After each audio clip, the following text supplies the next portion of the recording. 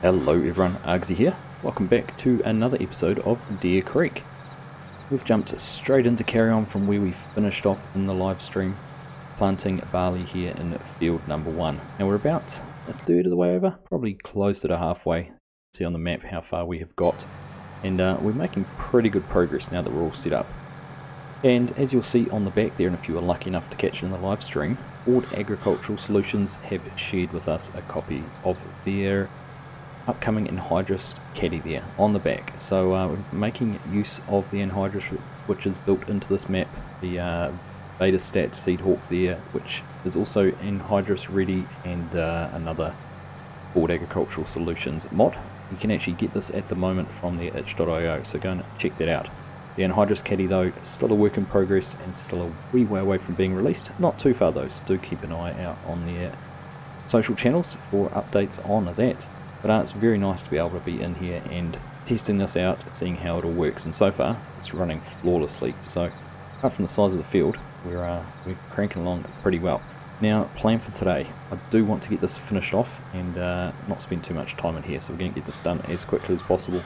I would have put it on a worker and used that, but I think with the angle we're running at, might have spent a lot of time trying to tidy up some little wedges we would have ended up with. So I've made the decision, we will carry on, we'll get this done, and then once we've all finished planting, we will be moving into harvesting the sorghum field, which you can just see on the other side of the road there behind us.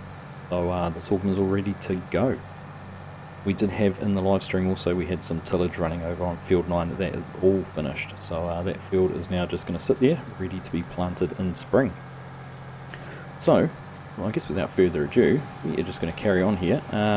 We are going to have to sort out the truck and run and grab some more anhydrous from the co-op. We are down to about 20%.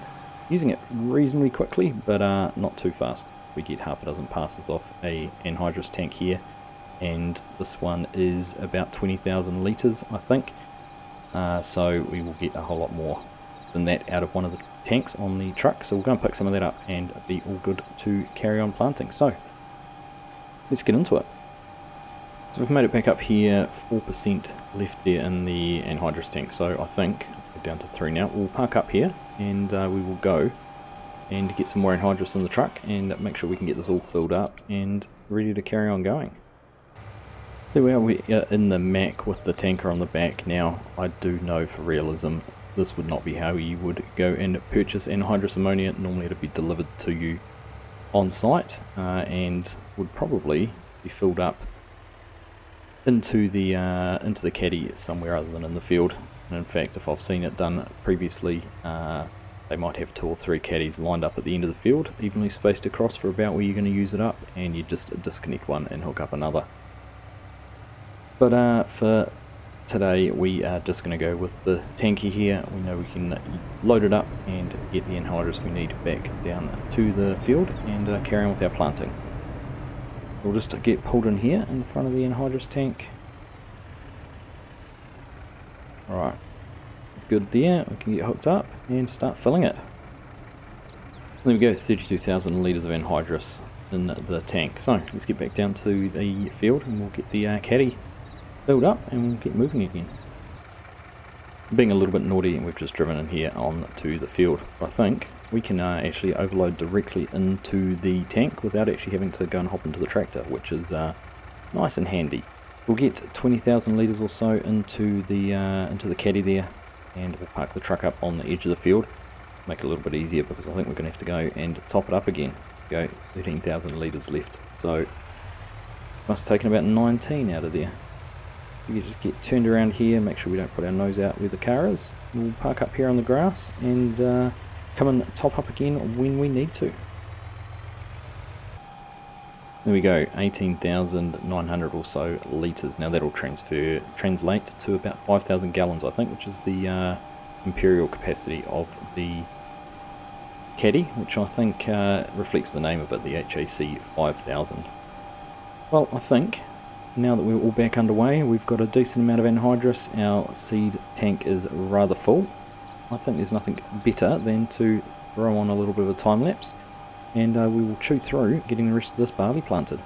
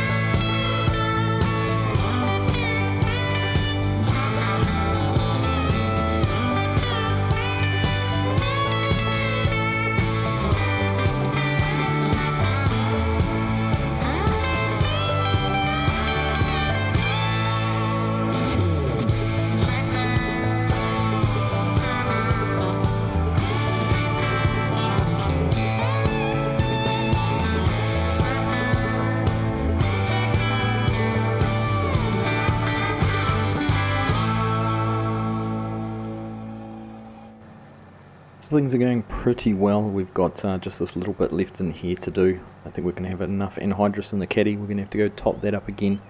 But I am very close to making the fatal mistake of running the tractor out of fuel. Just looking at the diesel gauge there. I think it might be on the last line. I've got some dashboard open and one of the screens is telling me I only have 1% left. So we're going to hopefully get to the end of this pass, and we're going to go park up over by the truck, put some more anhydrous in, and then we're going to have to shoot down to the yard, pick up the fuel trailer and come back down to put some diesel in this.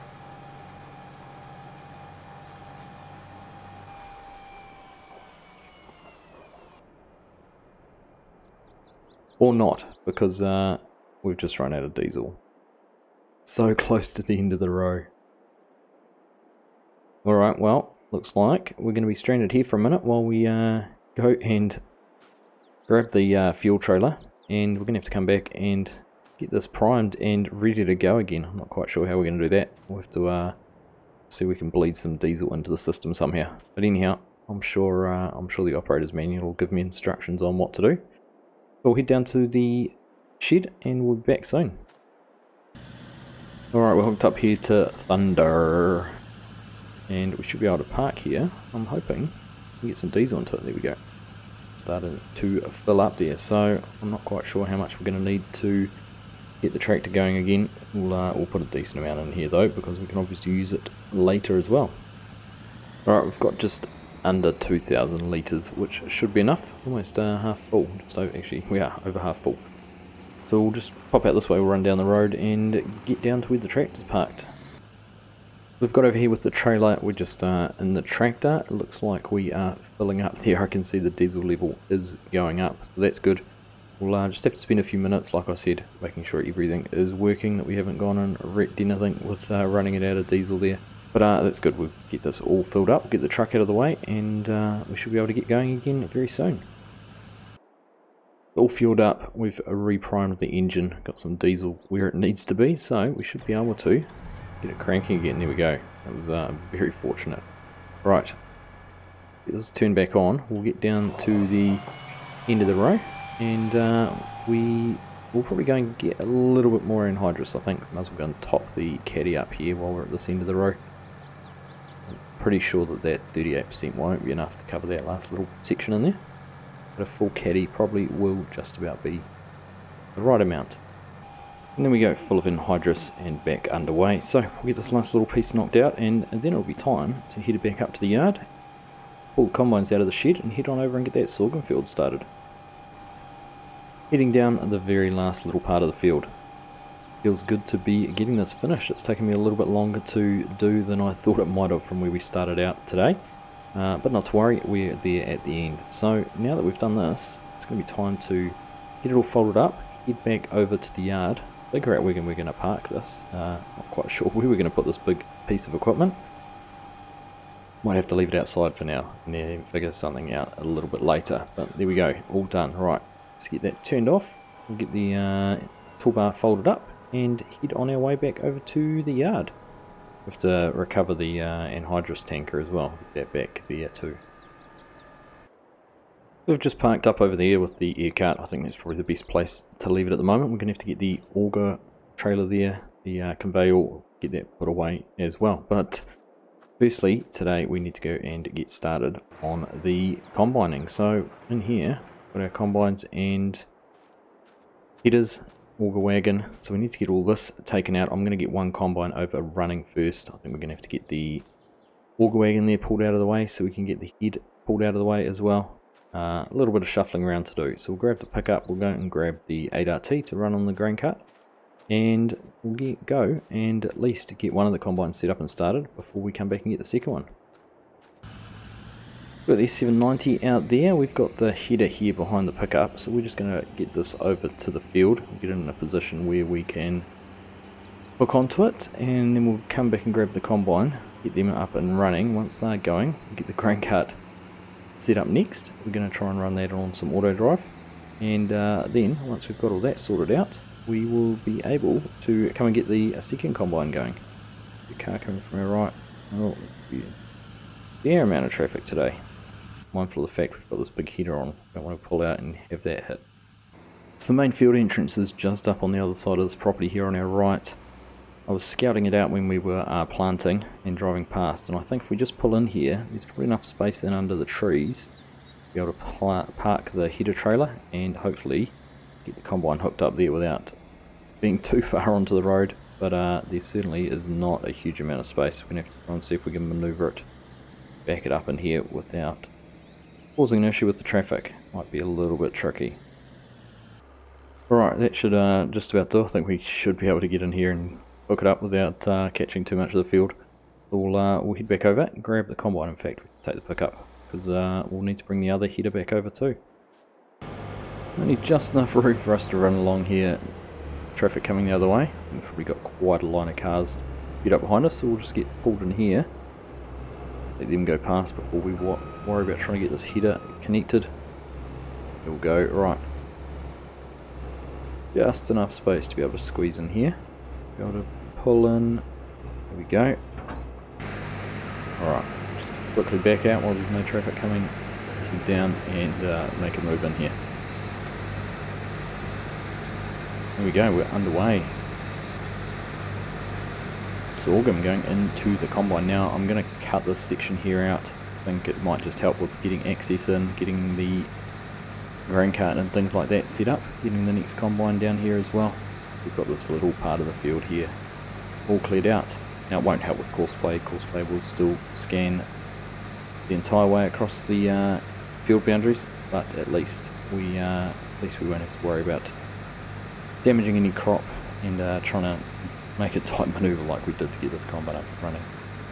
Now that we've got that section cleaned out, I'm going to go and set up some courseplay course and get things running properly. Right, there's our course all set up and we should be good to go. So we'll leave them running. And by the time they've got to a full state, we should be able to get the grain cart up and running. So that's our next job. And then it will be the second of the combines. Although this field isn't actually this big, that big. The 2 combines will just get us done a little bit faster in here. No point having them sitting in the shed, we might as well make use of them. So we've got the grain cart running on auto drive. You can see the combine there with the auger out already. We've set a pre-cool level at the moment of 40% for the combine. Let's have a look in the hopper there, nowhere near full. You can probably turn that down a little bit. 40% on this sort of crops, probably a little bit too low. But it was worth experimenting with, so we'll keep on fiddling around with that. But we might just let these guys run and try and get this field opened up. We've only able to do 2 headland passes with the combine because of the narrow little sections up the front against the road. We couldn't get 3 headlands to work in there, so 2 headlands it is, and then we'll be running the land mode so we can get the second combine in here running as well. And that'll be when it becomes a little bit more important, probably for the pre-cool level to work. So we'll let this carry on and go and grab the other combine, at least have it over here so they're ready to start when the second headland's underway. We've just caught up back with the combine as they are about to cut into the field and make some space so they can unload here on the headland pass. They've made it most of the way around the field actually. We're just about back up the front. We'll just find one of the houses here. They're just going to cut in here. The grain cart was very smart, it actually waited back there for them to be able to do this. And interestingly enough, unlike FS19, they've actually only cut in part way, not a full width. Just wait here for a second and see if the grain cart can make its way over here to the auger. And here they come, already moving. Well, they were going to drive through the crop there, but they've done a decent job to avoid driving across that, so we'll just wait and see if they can get up here beside us and get the combine unloaded. There we go. Of course they can. A little bit behind. I wonder if I can change that in auto drive. There we go, combine's back underway. We just had a little bit of a problem with the header crashing into the tractor. Seems to be a bit of an issue when you've cut in there and the grain cart doesn't get backed up out of the way, so just need to fiddle with that a little bit. I couldn't find a setting in the tractor to adjust the pipe position in relation to the grain cart, so that might just be something we have to persevere with, and hopefully there might be some updates that come out for either auto drive or courseplay which might rectify that. But there we go, we're just going to go through here and we'll be just about all the way around the field, not too long. But we need to go and get the truck over here as well, because we've got nothing to empty the grain cart into without having a truck over in the field. So I think we've got everything all set up over here now. We've got the second combine running there. You can see in the background has started on some of the lands. We're just finishing the second headland pass here, of 2 of course. Grain cart running along beside quite nicely actually. Just about get us empty. Combine down to about 0 there, so hopefully the grain cart will now just pause and jump out of the way.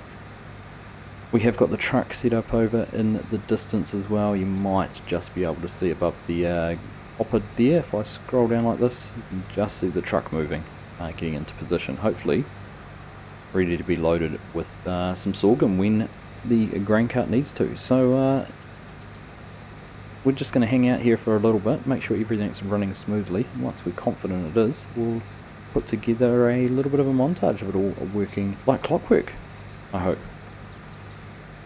But at least from a combine perspective, everything seems to be going exactly as I'd hoped. We'll finish the headland pass and this combine will go and start up on the hands over from the left hand side of the field. We've kind of picked the middle one here for the second combine.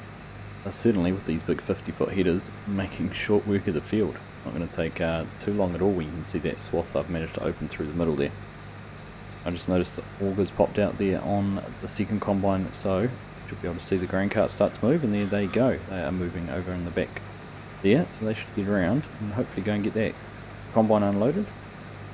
We're at 21% here in this one, so it shouldn't take too long to get a decent amount in here, and also need an unload. And just as we come around the corner, you can see the truck there as well. So everything seems to be running pretty smoothly.